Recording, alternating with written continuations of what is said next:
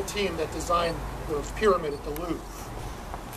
And they created a design called Destination St. Pete. That was a way of bringing us together, by the way, because it would keep the historic design that many people wanted, and it would provide something new and cool that other people wanted, right? And the combination of the two was terrific. So we had a vote, and the people voted for that. And the mayor set up the process for the vote. The people voted, and they voted for that design. And then the mayor ignored that vote, and picked a design that was not in first place, and people said at the time couldn't be done for the price and couldn't be done the way it was being proposed, right? That's what they said. So when the mayor was asked, well, didn't you promise the people to vote? He said, well, they voted. He said they voted. He said, I took it into consideration.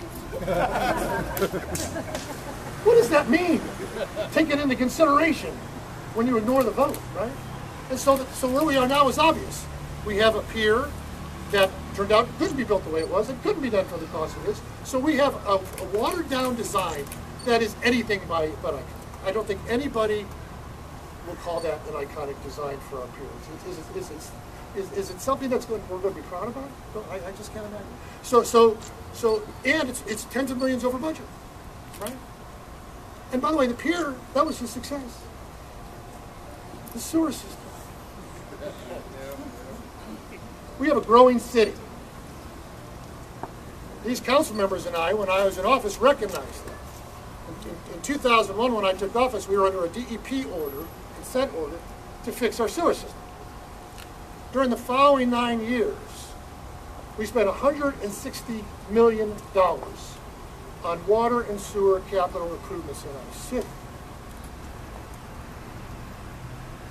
At the end of that period, we were, in 2010, off the DEP consent order, and we were named the best maintained big city sewer system in the state in 2010.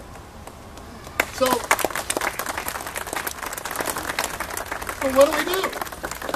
What do we do? Well, we have a plan to improve one of our plants to be able to take sewage from our downtown plant and transfer all the sewage.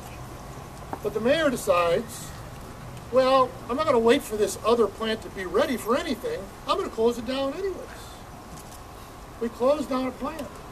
We had gone 16 or 17 years without a major spill in our city. We closed down a plant, and 4 months later, we dumped 50 million gallons of sewage into the plant. Now that's a pretty big mistake, right? But the mistake got worse, because after it happened, the response from the city hall was that, well, this really has nothing to do with closing that plant. This was all because nobody ever maintained the system in the past.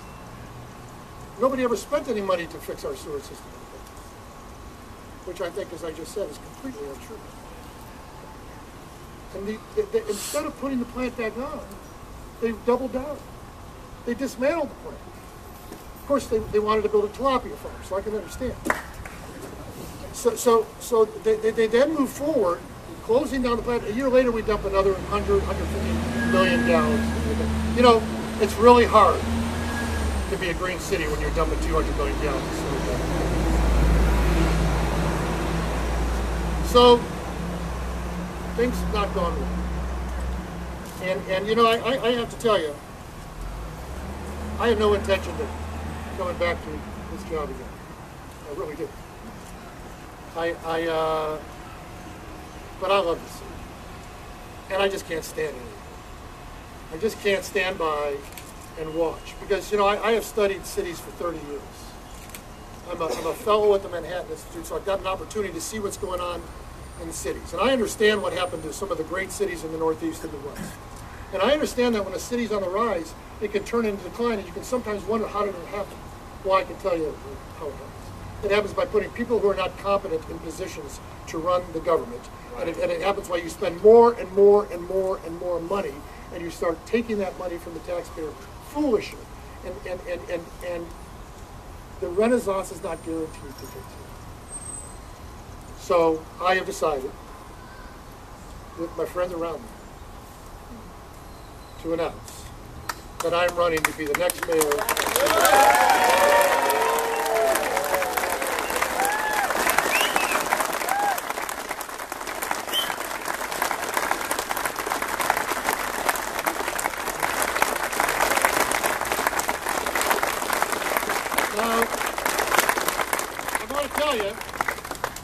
got to be quick because I'm probably 20 minutes over by now. I got to tell you, I thought I should talk a little bit about where we've been, but I'm not running about the past. You know, you're going to hear a lot of backward-forward ads on my opponent going forward, right? This guy's backward, we're forward. Let's not go backward, we're going forward. Let me tell you what backward is. Backward is dumping 200 million gallons into the bin and turning around our environment. You know, it kills the health of our bay, right? It severely impacts our economy because people start to wonder about the reputation of St. Pete, and it impacts our quality of life. That's going backward. Going backward is a hole in the water where our pier used to be. That is going backward. Going backward is spending money like it's water. That is going backward. We are going forward, and I intend to bring our city in a new forward direction because I recognize that this is not the same city I took over in 2009. I understand that. I get that. Anybody don't understand that? And if you've been watching me, I've been involved a little bit. You know, working in Sundial and working with the Rowdies, because I think that's going to be a great new opportunity for our city going forward. So I haven't been nestling in my office, kind of relaxing and wondering what I do next. I've been out working for the city as we go forward, so I understand exactly where our city is. I worked with the folks in the Warehouse Art District to start that Warehouse Art District after I left office because I understand how important that is, and I want to continue to work to go forward. So, what am I going to do? Well, I'll tell you, in schools, I'm going to be back, okay? I'm going to be back in our schools.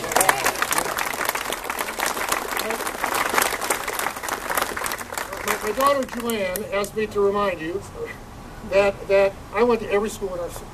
I shook hands with every child in our city because I think it's important for the children in our city to know who their mayor is. Because I think they feel proud about their city. I think they feel differently about their responsibility within the city if they know their mayor. And I have kids, I hate to say it, the sixth graders, I was shaking hands with about 25 now, 24, and I had them stop me. And I have to tell you, I had one stop me recently. He said, Mayor, do you recognize me? and I said, yeah, I do.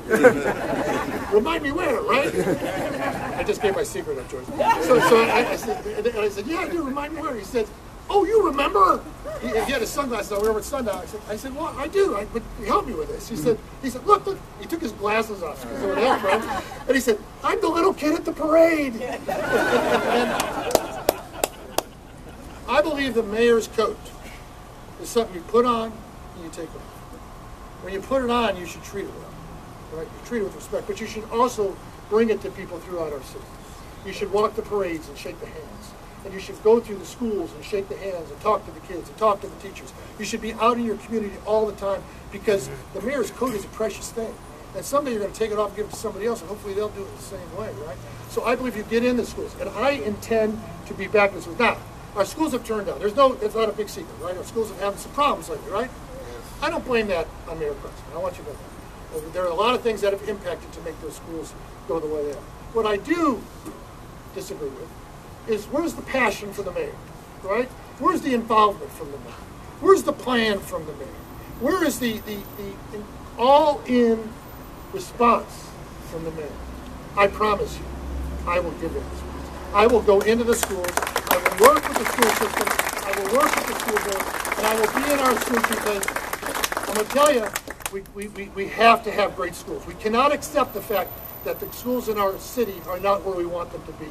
We can have great schools, and we will have great schools if you'll let me help. If you'll let me help. So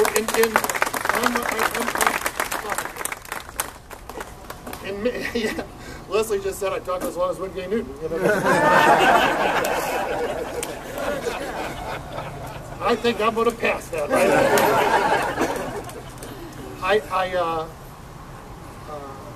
I believe we can continue the great effort we've had downtown. I think we need to put a plan together to get more business downtown, to get some more office space downtown, some more employers in our downtown. I think there's ways to do that. I want to help to do that. I also want to fix our permitting part, right? Everybody I talked to around the city, I've been going around to 50. By the way, I just went around to 50 different neighborhood associations, civic groups in the city because I was talking about the Rowdies. And that had a big impact on my decision to do this because I heard about the issues in our community. One of them is permitting department. And it's been called, well, non-functional. We just have to make it smooth. Not because we should be good guys or something. It's because if you make it a good process. People will invest their money in our city, and then we'll have jobs, and the people all over our city will be able to be part of that jobs. We have to work with the business community, continue downtown. We have to continue this emphasis that we put on arts. I really think it's our anchor in our downtown right now. We have to work to continue to build the downtown and make it a great place. We have to continue to work on our infrastructure. Of course, the first thing I have to do is fix it, right? The first thing we have to do is fix some of the self-inflicted wounds that we've done in the last few years. But we can do that. We can do that. We will put it together and we will get it righted. But then we need to turn our focus onto the future with our schools, with our neighborhoods. We have to go back to the neighborhood, emphasis back to the neighborhood programs, with our downtown, with our economic development. And we have to work in Midtown. The people in Midtown need to know that we care about. And we need to, the mayor needs to be personally involved, and I will be personally involved. Because at the end of the day, I believe in building a seamless city. A seamless city is a place where when you walk from one part of the town to another, you never cross the seam. Whether it's a railroad track or a road or a neighborhood boundary, and enter a place where you don't want to be. A place with broken windows, boarded up buildings. A place where children are afraid to come out and play in their front yard. If I don't want my children growing up in a part of the city, then those children should have to grow up in that part of the city. We should be a seamless city. But seamless cities means something beyond that as well. It means we're all in it together. No matter who you are, whether you're black or white or whatever your nationality is, or gender, wherever you are in our community, you should be part of the seamless city. And part of that is the LGBT community. A lot has been said about me and the LGBT community by my opponent and others. And I want you to know that I believe that the LGBT community is a vital and important part of our community. I believe that when we work together, we have to work together with everyone. I don't want to govern with 90% of the city. I want to govern with 100% of the city behind me. When I was in office, by the way, that's the way I govern. If you were to look at my administration, we had people from the LGBT community at every level of my government through the cabinet level. And it's not, and I hate to talk about groups like that, but I have to because I'm being called this. And so I want you to know, when I look at folks, whoever they are, I'm looking at what they can contribute to what we are doing, not who they are or what they are.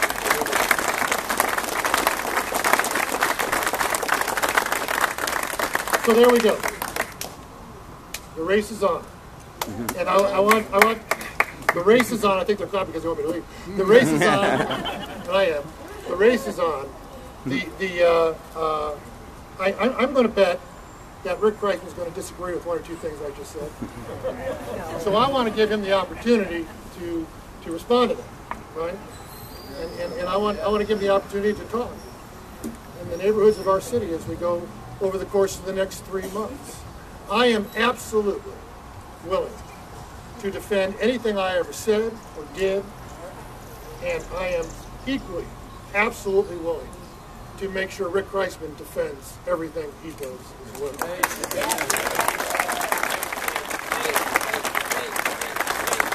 So,